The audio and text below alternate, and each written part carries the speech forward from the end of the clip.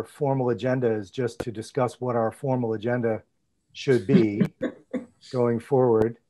So for anybody joining us, this is Senate Education. It's Tuesday, the 25th of August, remote hearing still during the pandemic.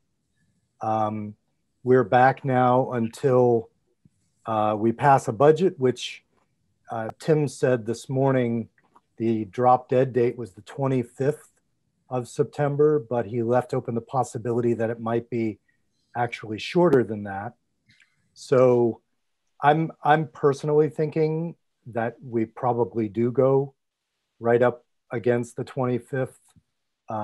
So call it a 5-week session. You're a pessimist. Well, I would say that recent history bears it out. Or is that a realist? Yeah. Although if they do get the budget done, I could also see, nobody wants to prolong the session any more than it has to. So maybe we'd get a few days earlier than that. But just to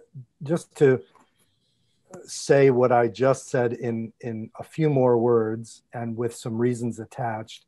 So I wanted to wait and hold off on planning an agenda for a couple reasons. First of all, I'm not sure if you guys got the memo from the pro tem about listing the bills that he and the speaker had agreed on working on. No, okay. I think that must have just gone to chairs. I think so too. Just to strip it for our purposes down to education, they agreed on one bill that would not definitely, but that they think should go through, and that is S226, which is statewide healthcare bargaining changes. That's not even in House Education. That's in their Economic Development, Military General Affairs Committee with Tom Stevens. So that's the only bill that made the list.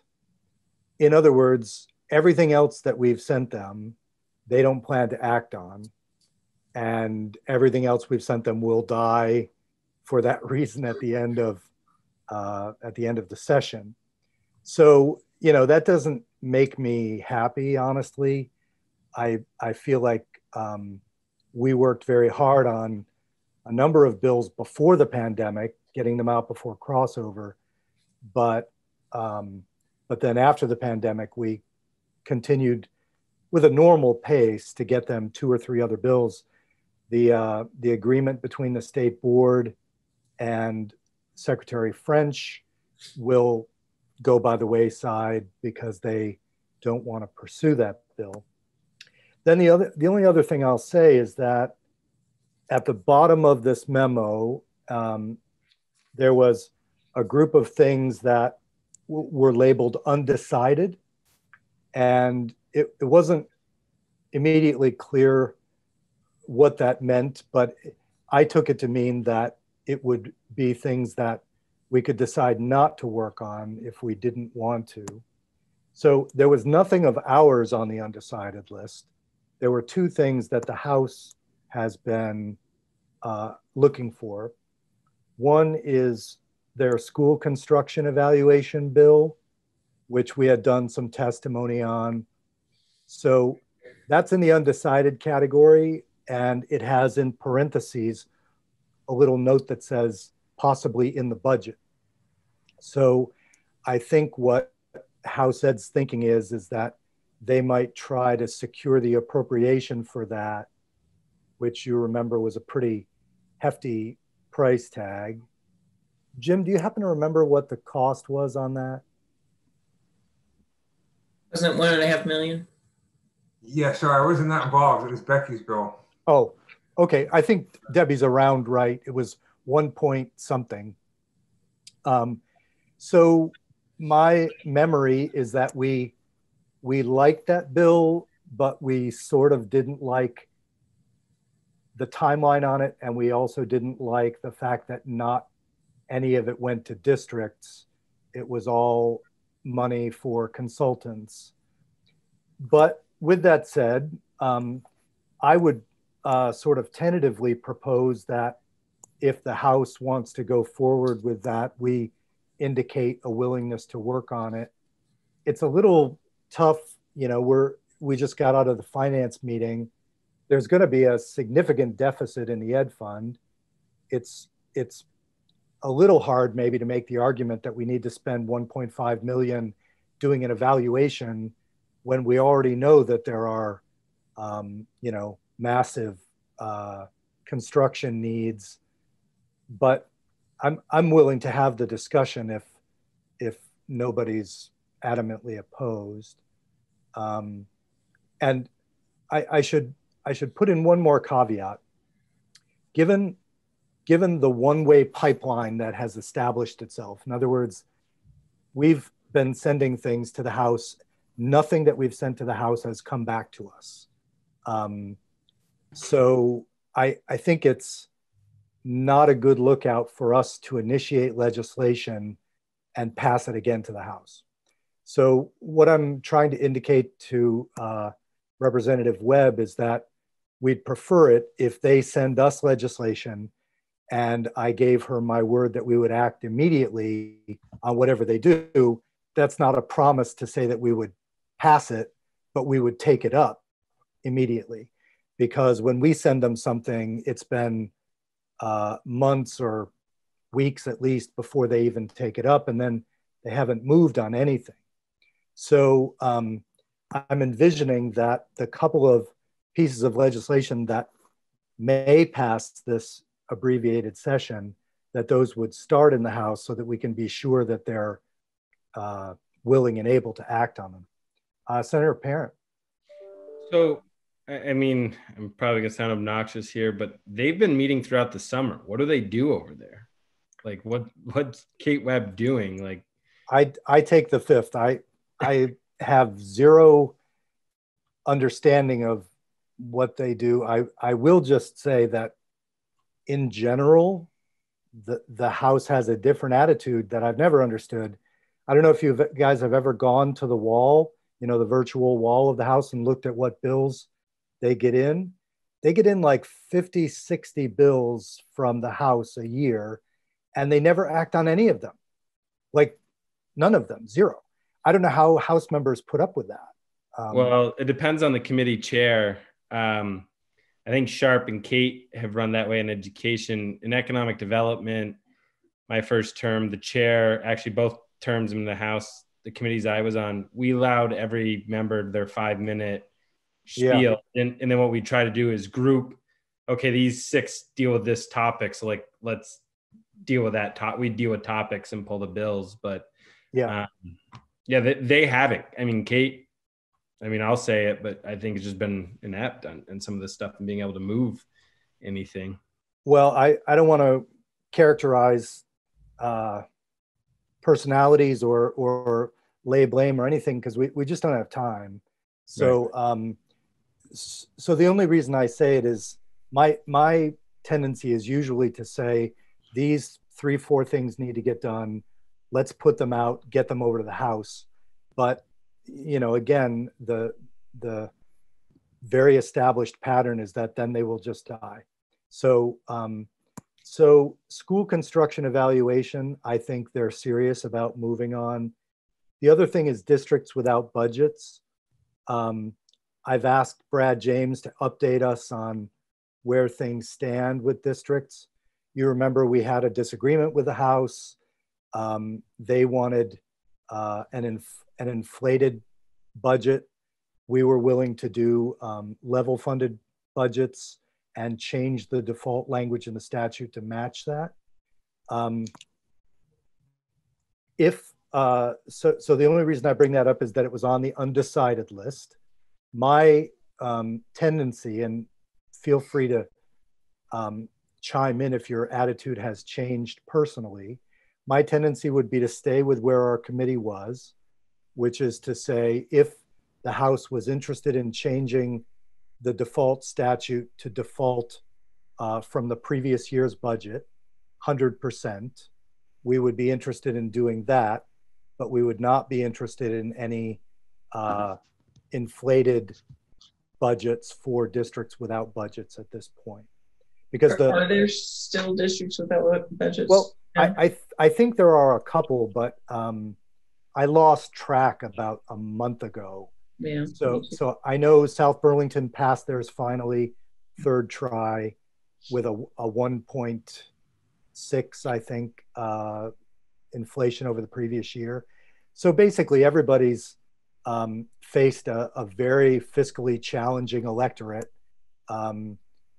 People are not willing to greenlight increases unless there's a demonstrated, austerity move on the part of the budget. So, or on the part of the board. So, like I say, it took 3 tries in South Burlington where people wanted to be sure that it was as lean as it could possibly be.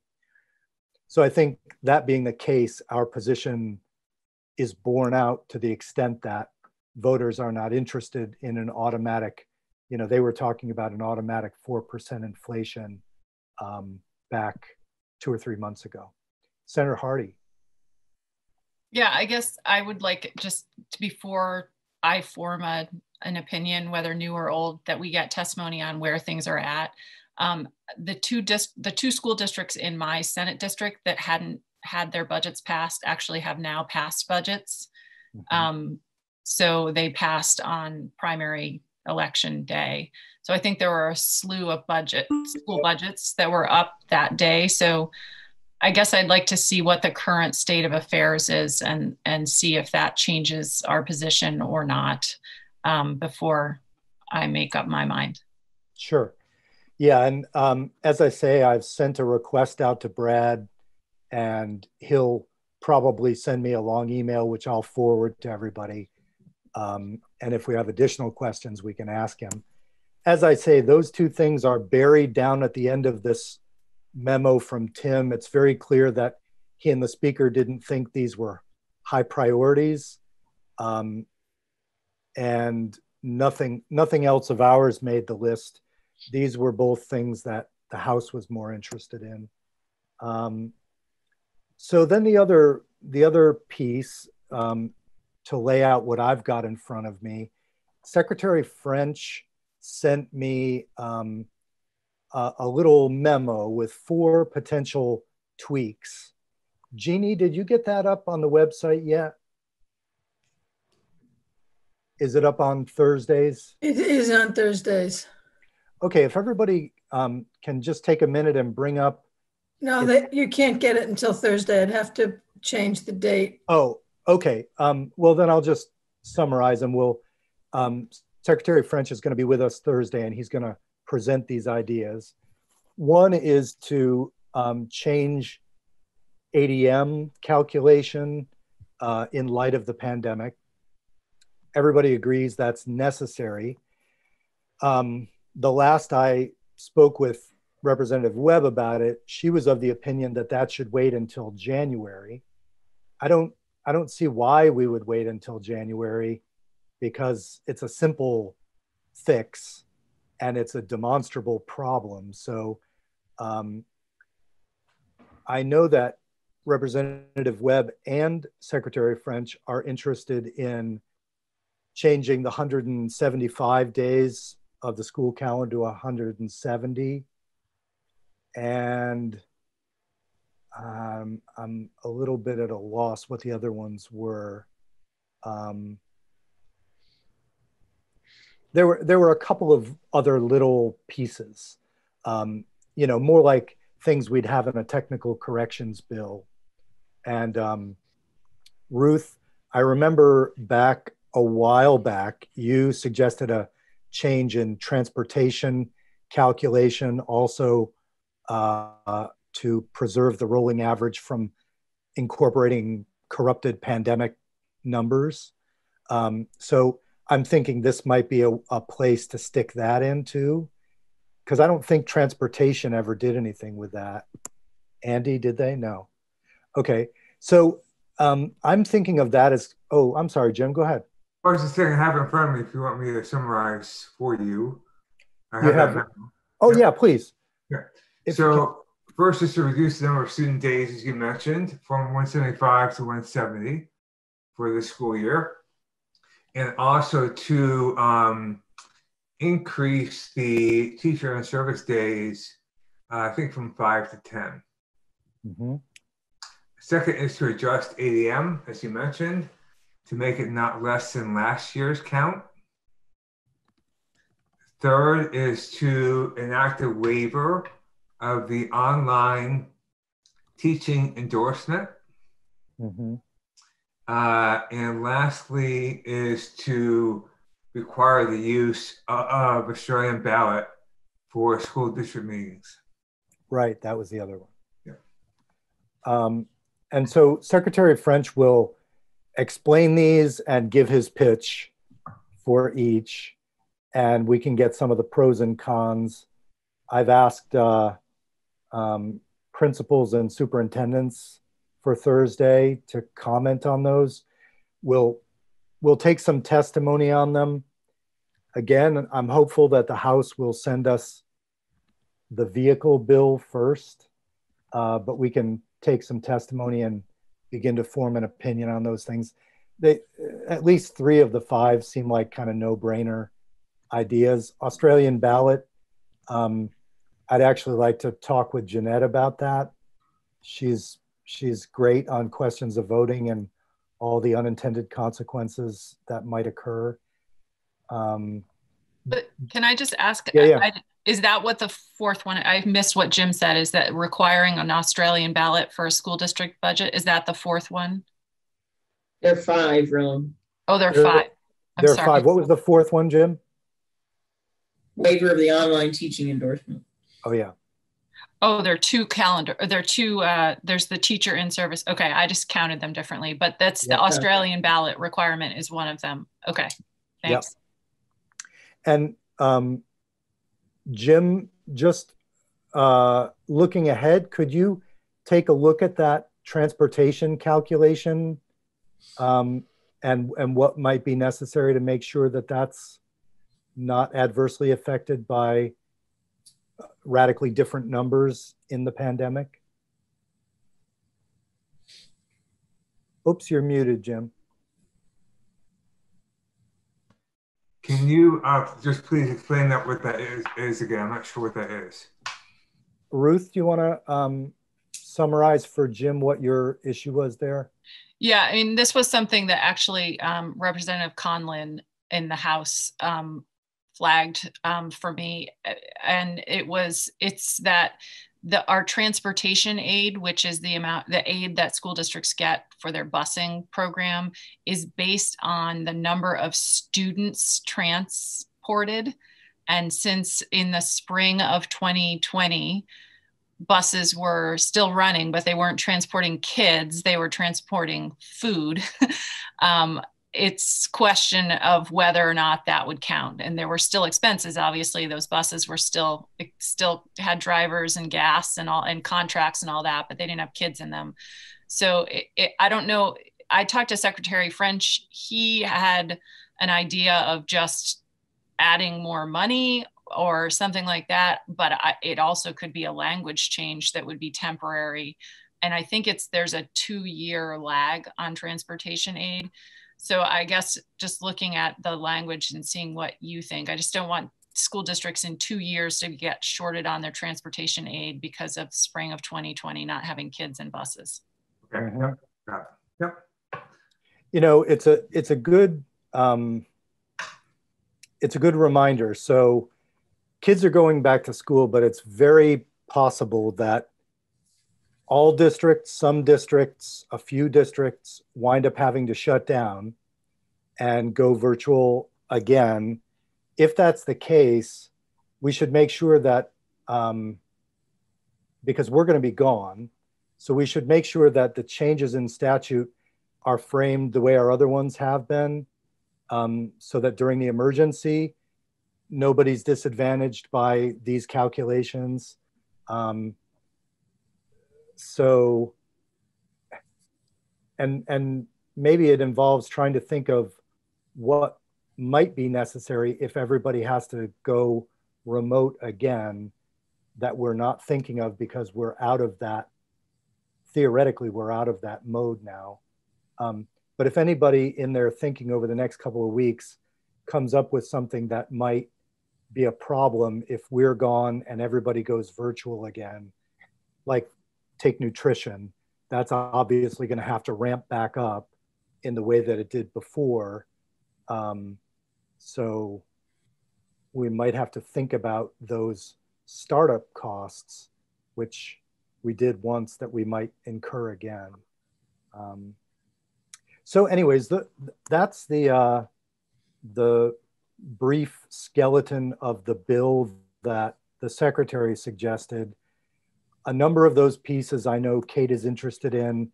The remaining ones seem relatively narrow gauge, things that we could maybe spend a week working on. None of it seems all that difficult. So that's what I've got on my plate. Anything that you guys feel we need to be working on, with the caveat that, as Tim said, the emphasis is not really going to be on writing legislation probably. It's more oversight and CARES funding or federal funding directing that, and oversight of things that we've already done. But that doesn't mean we couldn't write legislation if there was a clear demonstrable need for it. Any thoughts about anything yet to be mentioned? Ruth? Thanks. Well, I just wanted to put in a plug for the ADM count and making sure that we fight that battle if we need to with the House. After you left the finance meeting just now, I actually brought it up there and sort of made the pitch that we make sure we do that now, not later. The school districts need that information to develop their budgets, and January is just too late for that. And you also mentioned school meals. This came up in the Ag Committee this morning too. There was allegedly some report that was sent while we were gone, and I didn't receive it. Did you get it? I did. That's up for Thursday as well. Oh, the school. Okay. So Secretary French is going to speak to that. So Jeannie? Yes. So does that mean at midnight on Thursday morning, people can see that? Yes, I can change the date, or I can email it to the committee members. If you could change the date, that's probably the easiest. If you could change would that change the date of the meeting? No. Okay. Well, then if you could make it immediately available, that would be great. Okay. And yeah, it's basically blah, blah, blah. We have a lot of money left over. We have a lot of money left unspent.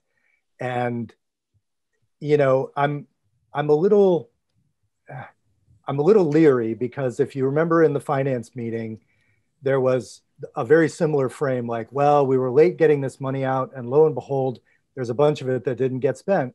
And we were late getting this money out, and lo and behold, there's a bunch left. And then the governor is proposing that we hoover up all the money remaining and give it out in the form of gift cards and business grants. And I think, you know, all things being equal, I'd be for that, but all things aren't equal, in my opinion. I really think getting kids back to school is number one at this point, especially in this committee. So I want to make sure that the secretary is serious about using the nutrition money for nutrition. As I say, let's say a month from now, everybody goes virtual again. If he's got 10 million left unspent, that money should plug immediately into getting everybody meals every day, just like we did before. So anything? Oh, that's essentially my universal school meals bill. Yeah. I like that idea. So I wanted to ask a favor of Senator Hardy and Senator Perchlik. So I'm wondering if, as we go forward in the next couple of weeks, if Ruth, you could just personally look into the nutrition side of it a little more than the rest of the committee. make sure that everything's going smoothly. Just be giving us updates on that. And then, Andy, I'm wondering if on the HVAC, which now looks absolutely prescient, I have to say, if you could be updating us on that. And one question I have is, all the reporting that's been done on it, Vermont Digger did a decent story on it, but they didn't, they made it seem as though we had underestimated the amount of need, and we didn't. We were being careful in terms of what could get done by December 31st and the number of contractors available, et cetera. So if your sense is that any of that has changed, in other words, we know the need is greater.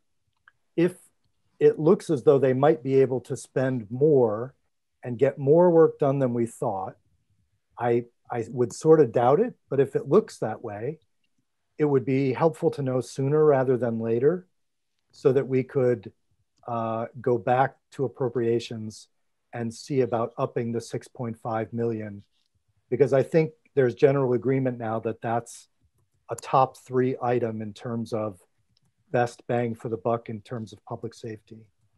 So if the two of you wouldn't mind just being a little more on top of that, and then I'll try to remember at each meeting if there's anything you have to update us on. Yeah, Andy. You want an update on Thursday? I can give you a tiny update right now. Yeah, let's hear it. Yeah, the contractors have been working with the schools. They've gotten a lot of interest when the reports came out, and everybody wanted to get started right away, but unfortunately they couldn't get started because they needed the contract. And of course, everybody was pointing fingers at everybody else, but I think EPT just got the contract signed so they could, guarantee the contractors that they get paid if they started the work. So a lot of contractors were calling me and saying, I want to do work, but EPT won't sign the contract. And I called EPT and they said, well, the agency administration hasn't given it to us. And they said it was just a problem with the feds. So unfortunately, they're just getting started now, even though we worked hard to get the money approved by July 1st. Yeah. At the end of August, and it's just getting it started, unfortunately. So I think it'll be harder to spend the money with the losing a month there, but I'll check in with them and see how things are going now that the contracts have started to flow. Okay. Yeah, I mean, that's the story across the board. What I heard in finance and that I've heard from leadership is that everything's been taking much, much longer. I mean, look at the emergency, the money for frontline workers that we okayed in the Senate. That was supposed to be an emergency measure that would get cash in their hands. And it's just like run this long meandering course, which is too bad. Other things that anybody has on their plate. It's not that we can't, a week down the road or 2 weeks down the road, get to work on something new. I just wanted to figure out how to apportion our time for the first couple of weeks. So on Thursday, Secretary French will be here. He'll talk about that little grab bag of policy changes. He'll talk about the report on summer meals. And, I know, Allison Clarkson wrote me, one of her constituents had highlighted a problem in pre-K, and that was all around the need for a certified teacher and the inability to get a certified teacher during the pandemic. I mean, it's a problem normally, but then this person went on to suggest a couple of policy changes around private providers and how they might interact with the state and public providers during the pandemic. So I've told her we would schedule that witness and talk about, one of the suggestions would be to waive the need for a certified teacher for so many hours, 10 hours a week during the pandemic. And so we can take testimony and figure out what we think, but that's on my list as well. Anything else? Yeah, Debbie, and then Ruth. Yeah, I just wanted to say that just so that we feel like we've accomplished something. One of our bills, the one about feminine hygiene products being put in, in schools, is moving forward in a health and welfare bill, and that's one of our priorities is with the contraception, handing out contraception too. So at least we'll get one thing, which is great. But yes. I would rush to note a similarity.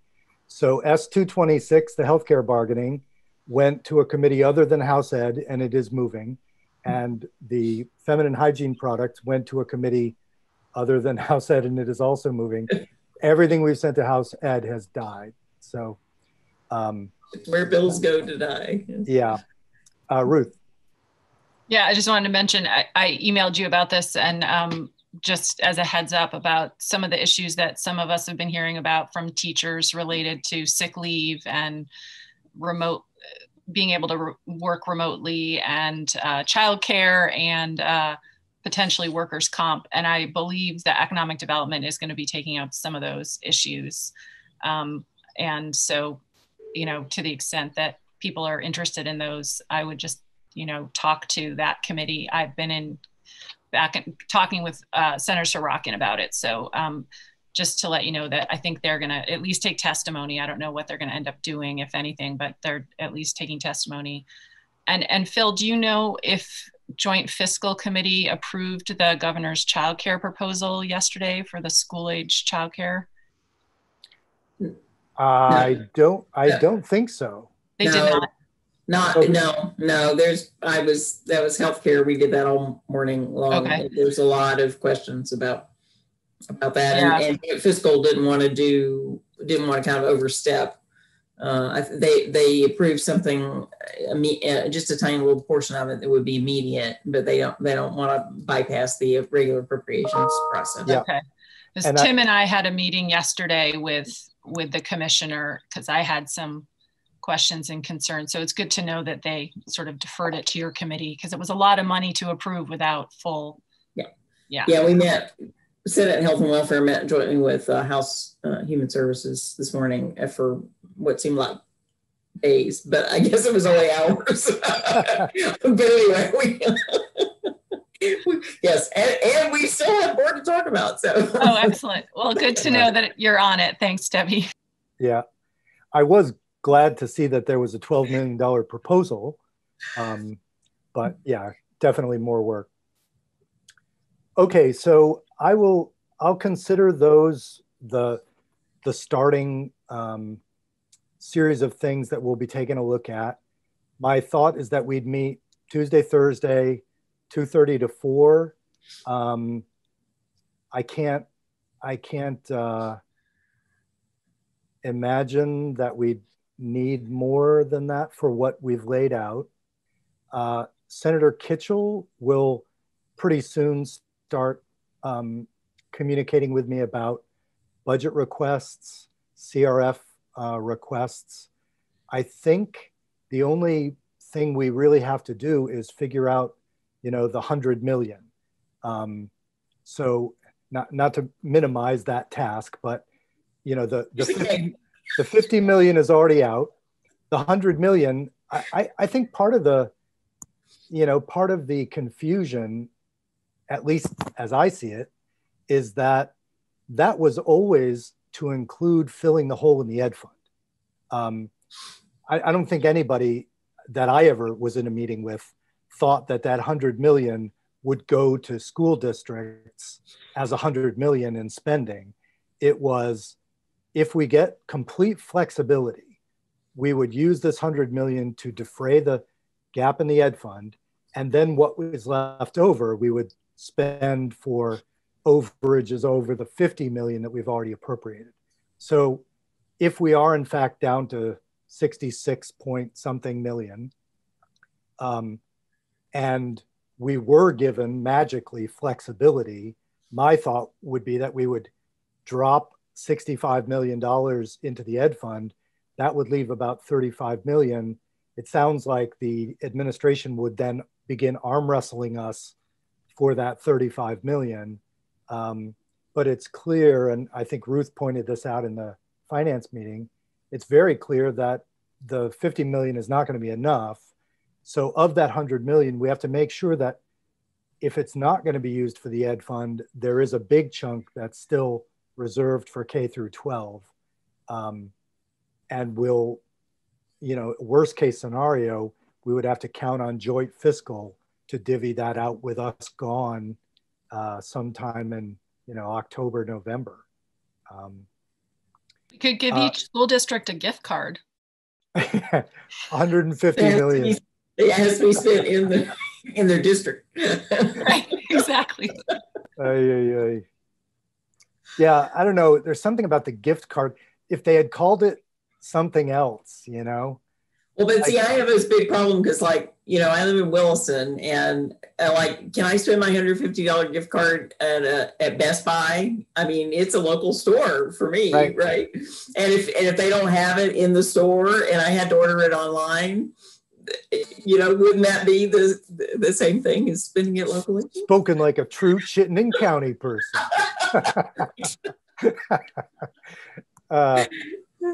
Okay, well, so that's all I've got for today. I've got enough to stay on the line and set up some agenda stuff with Jeannie. Just a heads up that as we go forward, if there is something that needs adding to our agenda, just drop me a line, or at the end of our next meeting or whenever, bring it up. Otherwise, we'll move on this stuff, and I will try to mix in some oversight with working on these potential bills or pieces of language.